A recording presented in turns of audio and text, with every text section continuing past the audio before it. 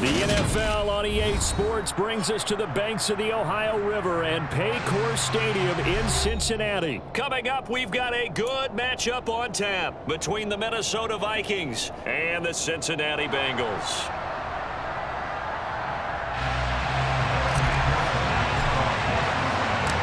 We are set to go. Evan McPherson to do the honors, and we are underway from Cincinnati. Kene Nwangwu now out of his end zone. And tackled at the 21-yard line, so a net negative there of 4 yards.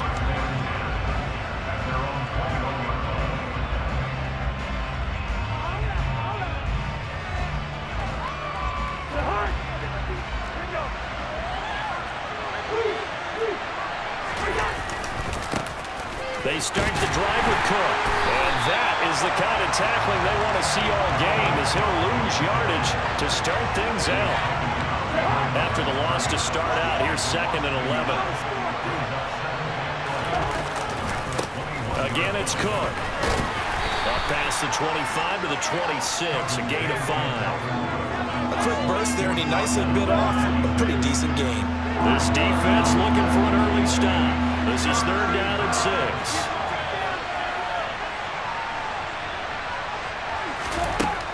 Working out of the gun, Cousins. And that's complete to K.J. Osborne. And they get him down, but not before he takes it across the 40-yard line. 17 yards is the pickup there for number 17.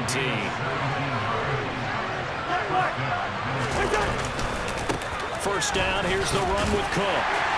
And they're going to stop him right at the line of scrimmage. Just no cutback lane to be found whatsoever. 2nd and 10. Defensively, though, they had a chance there to hit him for a loss. Couldn't get it done. Looked like someone was able to knife into the backfield, but he wasn't able to get him down. But his compatriots, they were able to grab him at the line of scrimmage and not let him get any further downfield. And they're going to get this to about the 44-yard line. But one of the ways the quarterbacks keep all the receivers alive in a play, never lock in on any one guy. Make sure you keep your eyes moving, scan the field, and here he finds the open guy for a nice pickup. Now a first down run is going nowhere. He's going to be dropped in the backfield, a loss of 2. On running plays, linemen, of course, have their assignments. That's expected. But it's not often you're expecting to see a cornerback blitzing in run support and tackling the runner for a loss.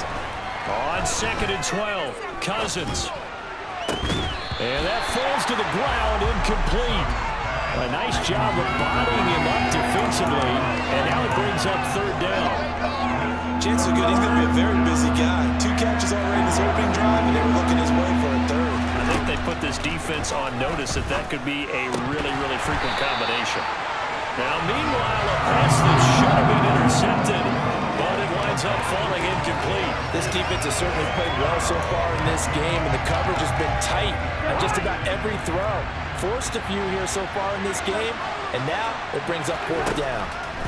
Now Cousins on 4th down. This time for Smith, and it's intercepted. Picked off by Von Bell.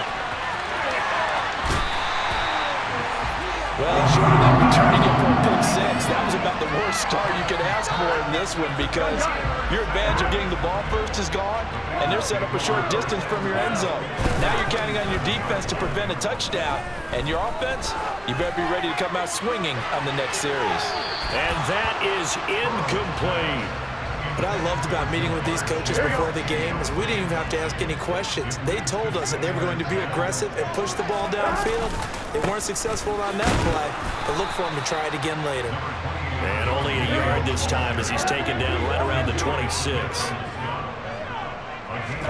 Burrow going to fake to Mixon and now look to throw. Got a man, it's Chase, he completes it. And he gets it all the way down inside the 10 and mark him at the 5. They'll give it to Mixon, and he takes it into the end zone. Touchdown, Bengals. Joe Mixon, a 5-yard touchdown run. And the Bengals use the early turnover to get on the board first here in this one. Extra point by McPherson, up and good, and it's now a 7-0 game.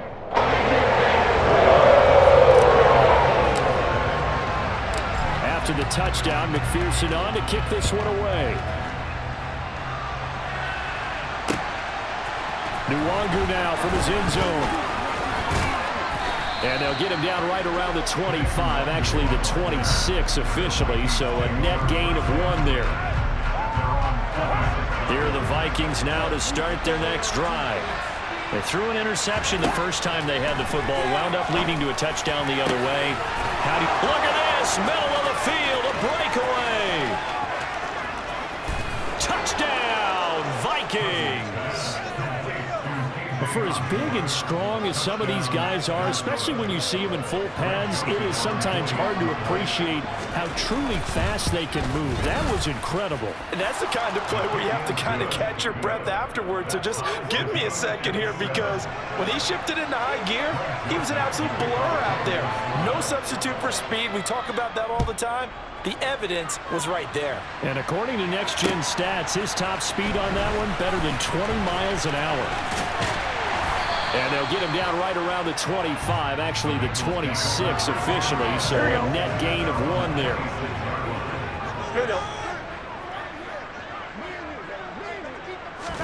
Now Burrow on first down. He will find his man Chase complete. And they're going to have this across midfield and inside the 45. So the big play gets him across midfield now for 1st and 10. Burrow looking to pass. And this will be well too low for him to bring in. It's incomplete. Maybe a little over-anxious in the pocket there. He just didn't look comfortable on that throw. No, he didn't, because it wasn't his normal fluid delivery. And I think you might have had it right. Wasn't really confident with what he saw downfield and almost felt like he wanted to pull that one back. And this is caught. A big play there for Cincinnati. 43 yards.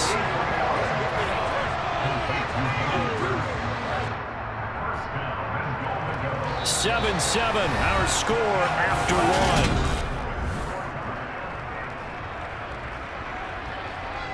After the big play, a chance to finish now on 1st and goal. Mixon is in. Touchdown, Bengals. Well, they move the ball down the field through the air, Charles, and then finally they get the running game involved, and it works to perfection. Touchdown. And, partner, I kept waiting for that running game to come into play, and actually saved it until the very end.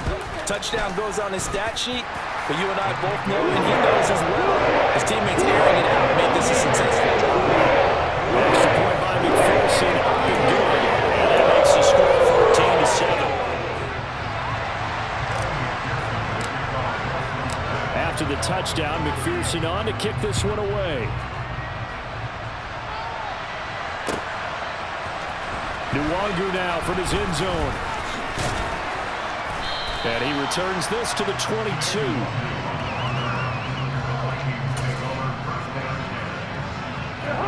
Here are the Vikings now to start their next drive. Well, partner, you know, coaches always say that every play is designed to score a touchdown. Sometimes that's not really true, but last drive, there he goes, right side. He's at the 30. 10, 5, touchdown, Vikings. They blitzed defensively there, but he was able to slip through that first layer, and then he was gone. I think they won the leverage game, didn't they? Yes. Right? They saw the blitz coming. That got to him a little bit, but they leveraged it perfectly and found not just a crease, a gigantic hole. And off he goes, and he's still going all the way to the end zone.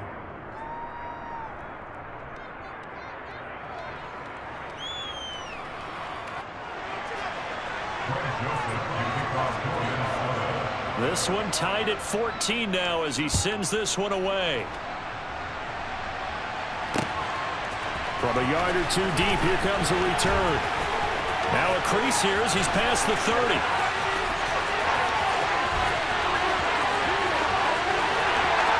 He will take this all the way.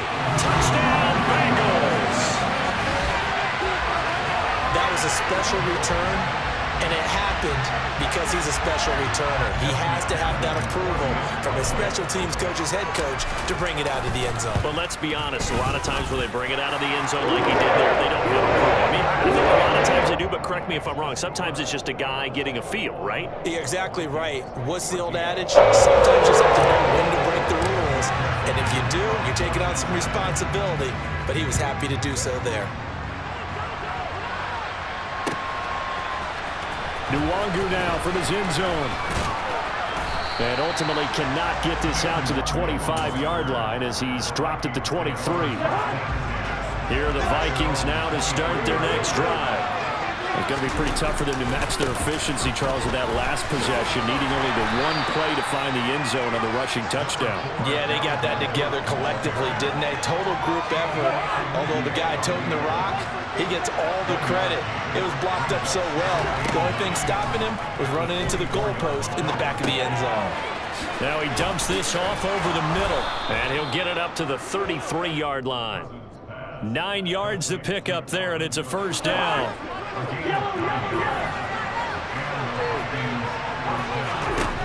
Cousins. That's caught by the tight end, Irv Smith Jr. And they'll get it up just short of the 45 at the 44. First and 10, and they've got 3 tight ends out there. A jumbo package look. Cousins gives way to Cook. And he fumbled it. It's on the ground. And the Bengals grab it.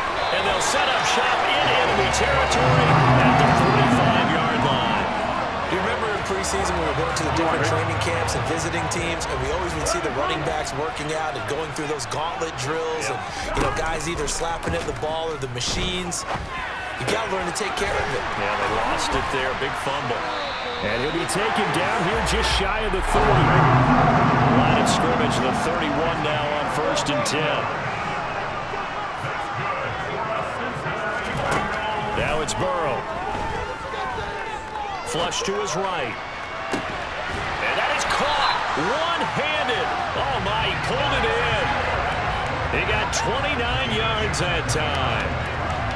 They scored touchdowns on drives 1 and 2, and now they're trying to make it a perfect 3 for 3 to start.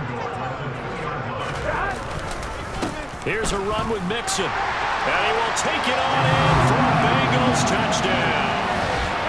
Joe Mixon on his way to a monster game. 3 first-half touchdowns. And the Bengals have taken a 2-touchdown lead now. Extra point by McPherson, up and good. And the lead now up to 14. After the touchdown, McPherson on to kick this one away. Nwangu now from his end zone.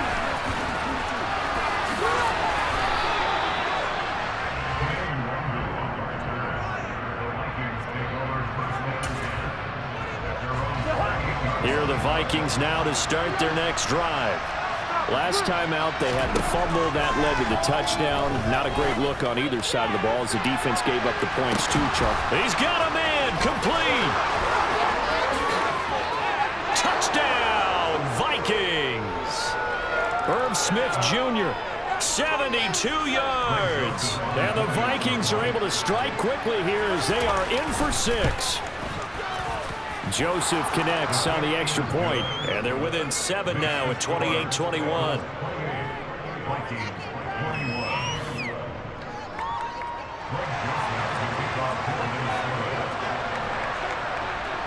Now Joseph tees it up to kick off following the touchdown. This is taken just shy of the 10. And they're going to start this drive in pretty good shape, up past the 30.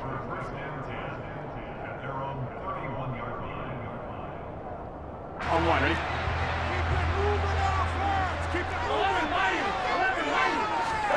They will throw on first down with Burrow.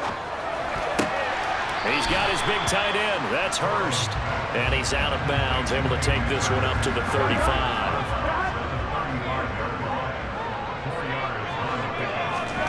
Looking to throw again on second down. Burrow.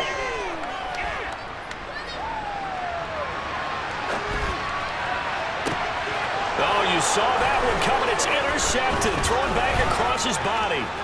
Picked off by Lewis Seen. And the Vikings are going to take possession of the football.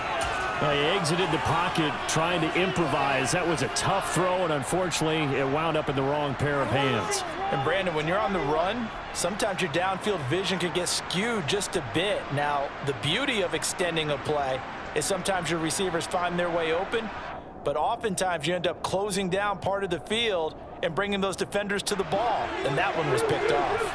Ball up to the 35 now as they come up on 1st and 10. Cook up the gut. And the big boys up front, they're going to stop him right at the line. Officially nothing on that last run. They'll try again 2nd and 10. From the shotgun, it's Cousins. And he's got this to Jefferson. Touchdown! Justin Jefferson, 35 yards. And the Vikings are an extra point away from evening this one up. Joseph connects on the extra point, and that is going to tie our game as we approach halftime. So right back to square one, tied at 28 as he kicks it away. This is going to be returned from the middle of the end zone. And a good effort on the return there. Gets him across the 30, up to the 33. The Cincy offense about ready to go here on their next drive. They go back to the air here after the INT on the last drive. And that is incomplete. Oh, the coverage a little too good there, and it's 2nd down.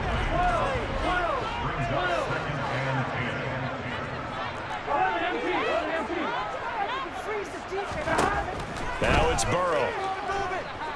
Buying time to his left. That one taken in by T. Higgins. Here we go. On 1st down, here's Burrow. Oh, he'll let one go deep for Higgins. And incomplete on the deep ball. He certainly had a good game throwing the ball so far, but I think he was trying to take that from good to great with that throw, trying to get one downfield. Flushed out right. On the run, he'll let it go deep, right sideline. And that will be incomplete. Tried to dial up the long one way out there, but it'll be 3rd down. Now they face a 3rd and 10 after back-to-back incompletions. Here's Burrow. He finds his man, complete. That's Morgan. Now the Bengals going to use the first of their timeouts as they stop it with 19 seconds to go in half number 1. From the red zone now, here's Burrow, 1st down. That's to Chase. He's got it. Touchdown, Cincinnati. Jamar Chase as the first half is winding down. And the Bengals have taken the lead here in the final stages of this first half. Extra point by McPherson up and good. And they will take a 7-point lead. And the Vikings able to recover. The hands team does its job. A 2nd quarter onside kick there that failed. Is that something that maybe they had dialed up before this game started? It feels like it, doesn't it? That they thought they had the right situation, you know, and the right approach in going after it. Also may signal that they feel like they have the superior team, that they can try these sorts of things and it won't come back and hurt them later. Throwing on 1st down, but this one winds up to be incomplete. Partner, what we're seeing so far is the defense is certainly coordinated. Both levels doing their jobs in tandem. The back helping the front helping the back. The pressure got home on that last play and forced him to try and throw through contact and short of the stick. Into a sea of defenders and intercepted. Picked by Logan Wilson. And the Bengals are going to get it back here just past the 35. When a team's turned it over 3 times in the first half, we just look at the offense and say, guys, what are you doing? But instead, we really should be looking at the defense. They've created the takeaways. 2 interceptions, 1 caused fumble. They played awfully well swarming to the ball here in the first half. It'll be Mixon on the out route as the pass is caught. And he slips up past the 45 before being tackled. So 2 quarters down, 2 remain. Charles and I return after the break.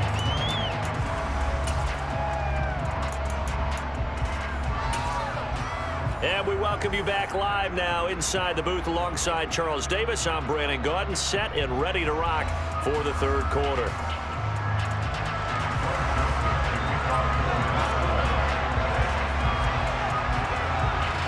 It's been a shootout so far. We'll see which defense can make the adjustments as we get back underway in the 2nd half.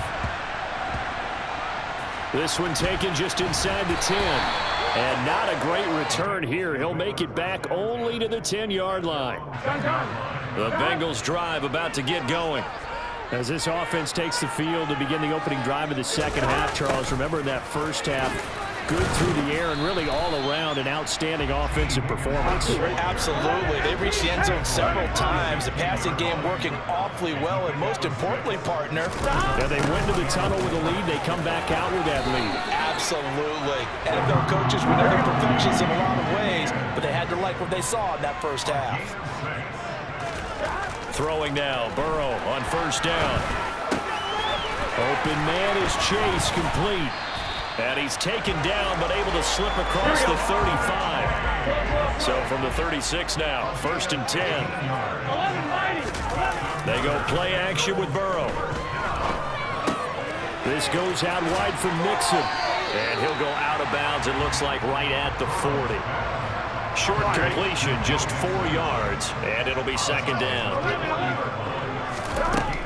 Here's Burrow setting up to throw it. Pass thrown right back to Joe Mixon. And after the nice stiff arm, the next wave swarms in quickly for the stop. And they go play action now. Burrow dumps it off to Mixon. And he'll be taken down, but he does have first down yardage.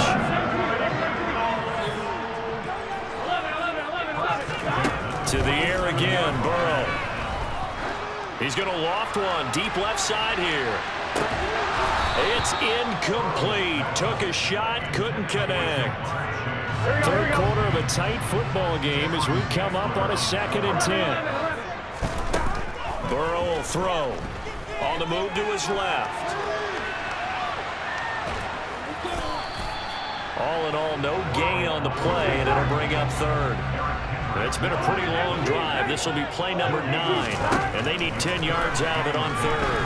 Oh, he'll let one go deep for Higgins. And he's got it inside the 10. And he'll be brought down right on the edge of the goal line at about the 1-yard line. If there was one knock on Joe Burrow coming out of LSU, it was arm strength, but kind of put those doubts to rest right there. And he made that look effortless, didn't he? I mean, he's had a great game throwing the football. This is going to add to his yardage total in a big way. It's one thing to be accurate on your short and intermediate throws, but when you're hitting the bombs like those, look out. And he's going to lose a yard or two, taken down behind the line. Well, they've been so good on 3rd down all day long. Can they convert another here on 3rd and goal? And that is caught. He's got it for a Bengal touchdown. Hayden Hurst, a 2-yard touchdown grab. And the Bengals go nearly the length of the field and finish it off with 6 points. Extra point by McPherson, up and good. And the lead now up to 14. After the touchdown, McPherson on to kick this one away. Nwangu now from his end zone.